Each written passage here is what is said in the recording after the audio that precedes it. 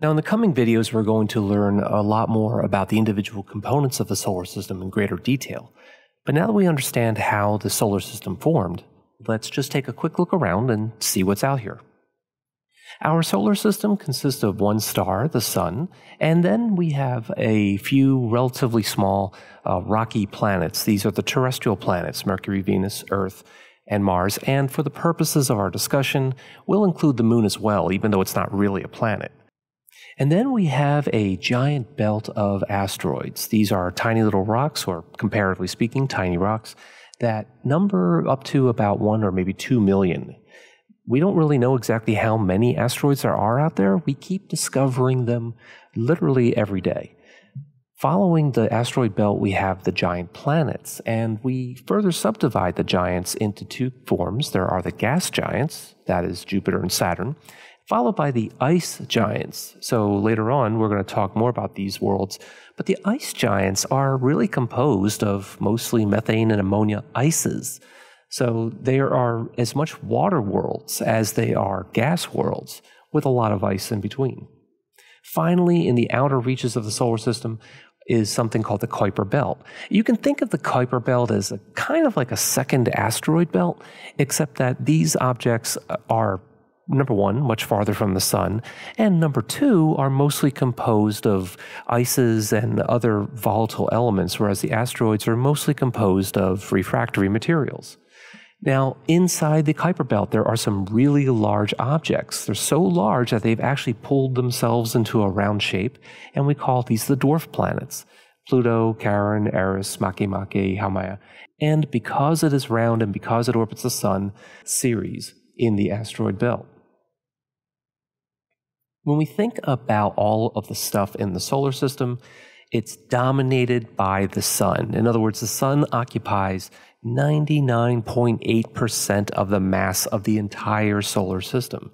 Everything else is in that remaining 0.2%. And of that remaining 0.2% of the mass, Jupiter takes half of that. So Jupiter's at 0.1% of the mass, and that means Earth, the planets, the Moon, all the rest of the asteroids, comets, you name it, all falls into that last 0.1% of the mass of the solar system. And solar system objects all have several characteristics that they have in common, with notable exceptions. So let's go through some of these. First of all, they all orbit the Sun, except of course for the moons and the rings, which orbit other planets. They all rotate on their axes in the same direction, except for Venus, Uranus, Pluto, and probably some other things. And everything in the solar system orbits the Sun in the same direction. In other words, if you could imagine yourself above the solar system, you would look down and see everything moving in a counterclockwise direction. But occasionally there's a comet or two that will come in a clockwise fashion. And everything tends to orbit the Sun in roughly the same plane. In other words, if you think of the solar system as seen edge on, everything would kind of line up going from the Sun out to Neptune. But once you get past Neptune into the Kuiper Belt, things start to be a lot more inclined. We see objects sometimes having orbits as high as 40 or 50 degrees inclined with respect to the rest of the planets in our solar system. And everything is made of more or less the same stuff. The primary difference is in different quantities or ratios. Some have more rocks and little volatiles. Others are mostly volatiles and have very little rock. And some are rock only and others are volatile only. Everything in the solar system rotates on its axis. The Earth has a rotational axis that's tilted from the direction of its orbit by about 23.5 degrees. And Mars and Saturn and Neptune all have very roughly similar axial tilts. However, when you look at Mercury and Jupiter, they have virtually no axial tilt. Now remember, the axial tilt is the reason for the seasons, right? So the fact that Mercury and Jupiter really don't have any axial tilts to speak of, in other words, they're pretty much rotating perpendicular to the directions of their orbits, that means that these two planets really don't experience any seasonal variations. Mars and Saturn and Neptune have seasonal variations that are at least similar in principle to Earth's seasonal variations. However, when you look at Uranus and Pluto, they are basically rotating on their sides. So these two worlds would have the most extreme seasonal variations of any worlds in the solar system. Now, a real strange duck is Venus. Its axial tilt is basically 180 degrees. In other words, it's been knocked over. So the planet is really rotating backwards, and we call this a retrograde rotation. And it's not exactly clear why this happened, but the best explanation is that Venus was probably knocked into or knocked over by some previous planetesimal back in the early days of the solar system. So everything rotates on its axis, but when we look at the planets themselves, now we can start thinking about them in terms of their compositions. So let's start with the giant planets. As we talked about before, there are gas giants and ice giants, and what do they all have in common and what's different? Well, first of all, they're all more massive than Earth, right? There's not only are they larger, but they are simply more massive. There's more planet there. Jupiter is nearly 318 times the mass of Earth, and Uranus is a relatively puny 14 times the mass of Earth. So everything's a lot more massive. And of course, they're much larger, right? So you take Jupiter, and it has a diameter of about 11 Earths. Again, Neptune is kind of quaint at just 4 Earths in diameter. And the densities of these planets are really, really low. And that's because of what they're made of. They're all made of these lightweight, volatile materials. We're talking about things like hydrogen and helium and ammonia ices and methanes and so forth. I mean, that's really lightweight, low-density stuff. So it's not surprising that these planets have low densities. Now, these densities are presented as ratios to Earth, but it turns out that the absolute bulk density of Saturn is less than 1 gram per cubic centimeter. In other words, Saturn would float in water if you could find a bathtub large enough to accommodate it. Now, these planets, being that they are made of gas, do not have any surfaces you can walk around on. There is no picking up a rock on Jupiter or throwing a snowball on Neptune. It doesn't work that way. They're gas and ultimately liquid all the way down to their cores, so you can't really walk anywhere. But if you could imagine yourself floating in the atmosphere of these planets, let's say you're inside some kind of a dirigible floating in the atmospheres, the upper atmospheres of these planets, well, then you could weigh something. And if you stood on a scale, you would find that on Jupiter, you weigh about 2.3 or 2.4 times your weight on Earth. But if you are on Saturn, you pretty much weigh what you already weigh on Earth, maybe even a little bit less. Now, why is it that you would find yourself weighing less on some of these planets? After all, aren't these planets more massive than Earth? Well, yeah, they are. Absolutely. There's no question about that. But you got to remember how gravity works. It's a combination of your mass, the planet's mass, and it's the inverse of the distance between you and the center of the planet squared. So because these planets are so large, they have low or relatively low surface gravities. Now, the rotational periods of these planets are really short, and that means that they're rotating very quickly. You might think that they should rotate very slowly. After all, they are really, really big. But the fact is that they have a great deal of mass brought into a relatively small volume, at least small by the standards of the solar system. That means that they have a lot of angular momentum, and therefore they have to rotate very rapidly in order to keep the angular momentum conserved. So they're going to have short rotational periods or short days. Now, the gas giants are different from the ice giants in their composition. Gas giants are mostly composed of molecular hydrogen and metallic hydrogen. When it comes to the ice giants, on the other hand, well, this is why we call them ice. You do have hydrogen, helium, and methane in the upper layers, but its interior mantle is mostly going to be water and ammonia and methane ices. So the interiors of these planets are slushy. Let's talk now about the terrestrial planets. And again, we're going to include the moon in this discussion. So we're going to compare everything to Earth once again, and we find that the masses of all these planets are a little bit less than Earth. Venus is the closest in terms of mass.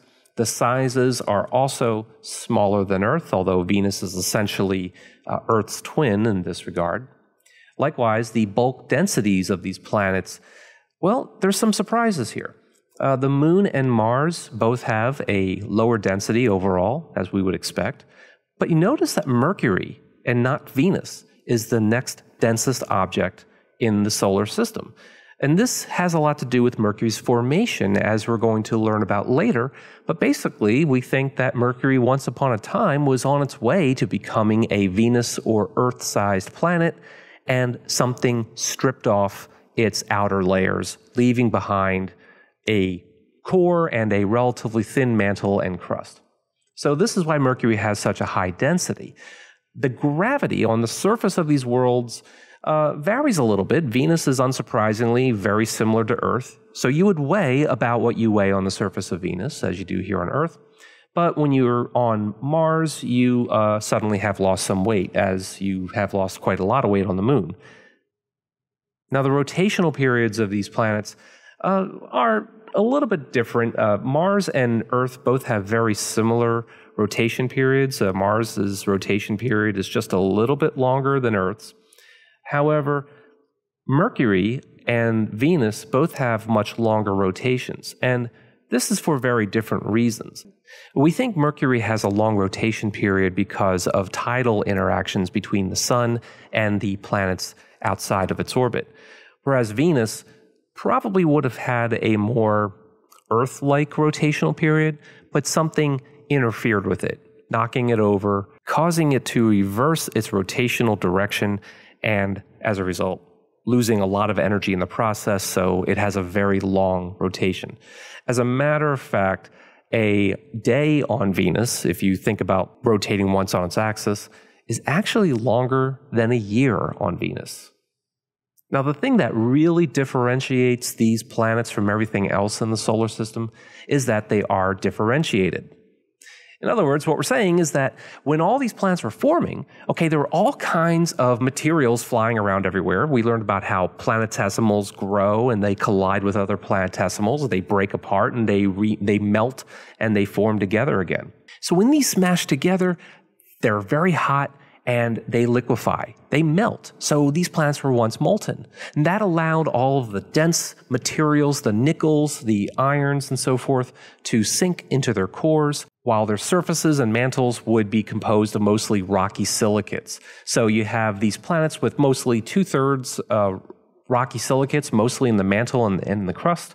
And then you've got these iron, nickel, and iron sulfur cores, the really dense stuff that sinks into the very core of the planets.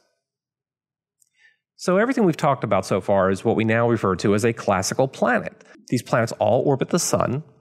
They all have roughly the same plane, and they've all cleared out their orbits. However, we have a number of objects way beyond the orbit of Neptune, and for this reason we call them trans-Neptunian objects, or TNOs. So these are all illustrations with the exception of Pluto. Those images of Pluto and Charon are made possible by the New Horizons spacecraft, which flew past those two worlds in 2015. Everything else is an illustration. Here are some actual images of these objects. So Pluto, Eris, Makemake, and Haumea, and Ceres are classified as dwarf planets. Okay, so why are they dwarf planets? This was a decision that was made back in 2006. And it seemed to get people kind of upset because they thought that Pluto was no longer considered a planet. In fact, Pluto is still a planet, but it's a dwarf planet. So what is a dwarf planet? Well, a dwarf planet is an object that orbits the sun, just like Earth and Jupiter and so on. These planets are massive enough that they were able to pull themselves into a round shape and achieve hydrostatic equilibrium. However, unlike the so-called classical planets, these planets have not cleared out their orbits. We saw earlier, as planets were forming in the simulations, how they were sweeping out their orbits, while these planets have not. In fact, they share their orbits with other objects, other TNOs. So that's why we distinguish dwarf planets from classical planets. And you may be thinking, well, Haumea is believed to be a oblong shape. What's going on there? Well, the idea is that Haumea has a very, very short rotation period. So the estimation is that it's probably stretched itself into this oblong shape, so it's otherwise round. Now, we have a lot of other stuff that are not planets in the solar system, and let's just take a quick look at some of these. First of all, there are asteroids. We have on the right-hand side, you have some asteroids from the asteroid belt, and you notice that on the left side, we have 2 moons of Mars, which we think may be captured asteroids. So they probably started out somewhere in the asteroid belt and were pulled into an orbit around Mars, perhaps. The asteroids themselves are planetesimals, and they're just leftovers from the early construction of the solar system. Most asteroids are not differentiated. Some are, but most of them are not. In other words, they never got molten, or they never had a chance to get that hot in the first place. And we often categorize them by their composition. So we have the C-type, which is carbonaceous in nature, the stony types, and even the metallic types. It's probable that the metallic types were probably once molten cores of protoplanets that got smashed apart.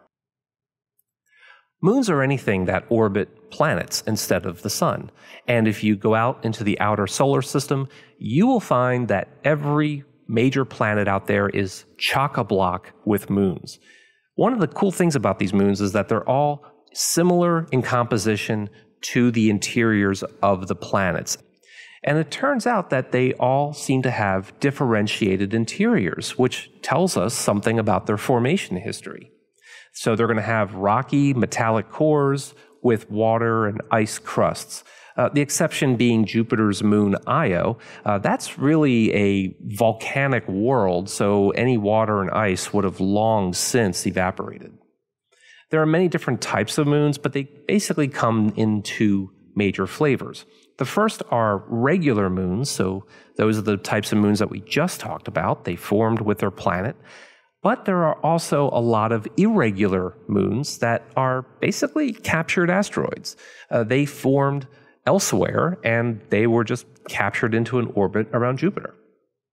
Finally, we have comets. These are the dirty snowballs, and best of all, they are the most pristine objects in our solar system.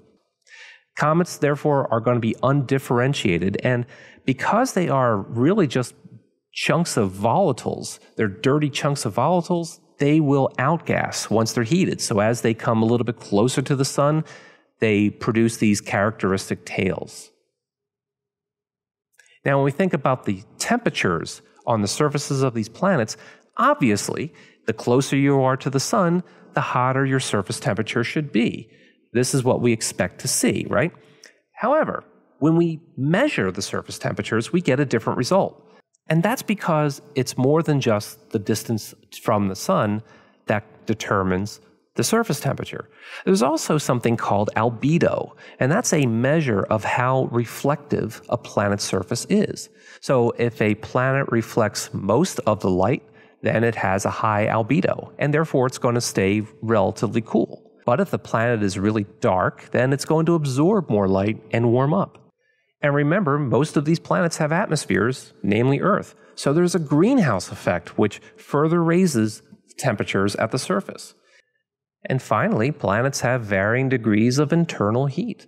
At least some do. Others, like Mercury and Mars, probably no longer have much internal heat at all. But planets like Venus, Earth, Jupiter, Saturn, Uranus, Neptune, all of these worlds have internal heat, which occasionally manifests itself near their surfaces. We have things like volcanoes and other activities that keep the surface warm from within. So that's a very quick look at our solar system. And from here on out, we're going to explore different categories of worlds in greater detail.